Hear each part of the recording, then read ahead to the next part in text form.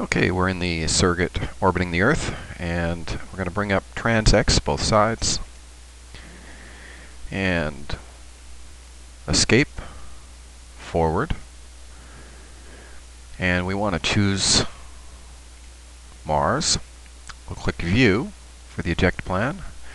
Prograde is up. We're going to add some prograde.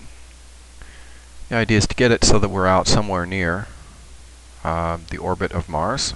Now, variable, advance the date.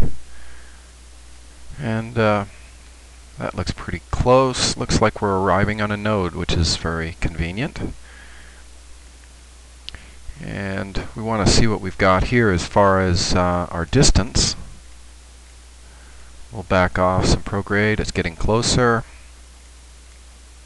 And it went too far. That looks good there. And we'll play with the date. That's not working. Let's try some outward. Seems to be getting better. And we'll go back to some prograde. That looks pretty close. Maybe outward again.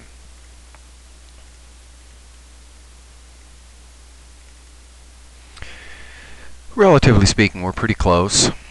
And what we want to do now is look at the date. We've got 55121, and we need to remember that. Also, we want to look at the orientation.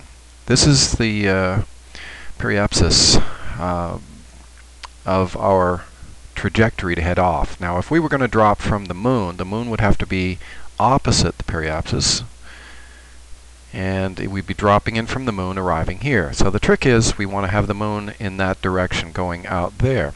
So if you laid a straight edge, piece of paper's edge, along this dashed line, you'd see that it extends out somewhere right about here. So let's remember that point there.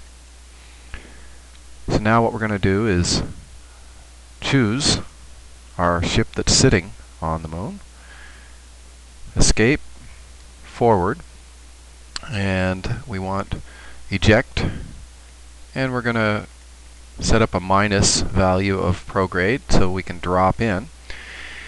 And we also want to now go to date and look at this. It's we're quite a bit behind it, so we're going to advance the date around and around. Remember, we were looking for about 55121. However, remember, it takes about 5 days to drop to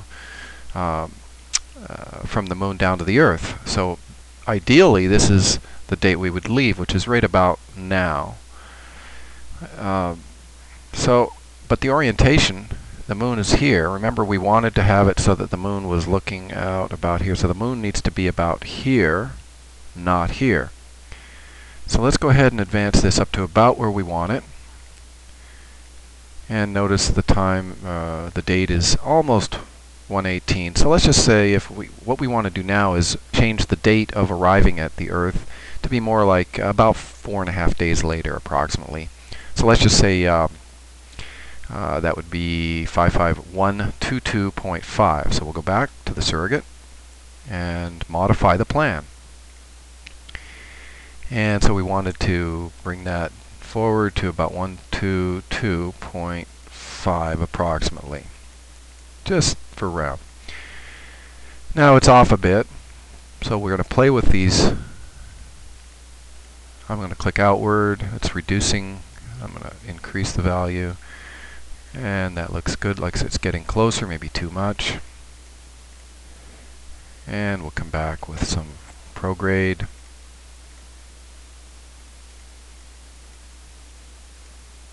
And maybe outward again.